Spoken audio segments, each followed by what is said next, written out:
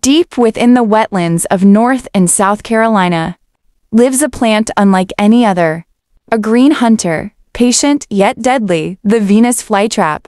Its leaves aren't just leaves. They are living traps ready to snap shut in less than a second. When a tiny insect lands and touches its sensitive hairs, the countdown begins. If 2 of those hairs are touched within 20 seconds, the trap closes instantly, locking the victim inside a green prison. It's nature's version of a lightning-fast ambush. Once the trap sealed shut, the Venus Flytrap releases special digestive enzymes, slowly dissolving the insect to absorb its nutrients. Because in the poor, swampy soils where it lives, this is how it survives, by eating meat.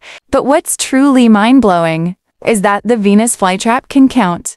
It ignores single touches like raindrops or dust, only closing when its sure, real prey is inside. That's intelligence in the plant world. The Venus Flytrap is more than a plant. It's a masterpiece of evolution, a symbol of how life adapts in the most unexpected ways. Silent, deadly, and brilliantly alive.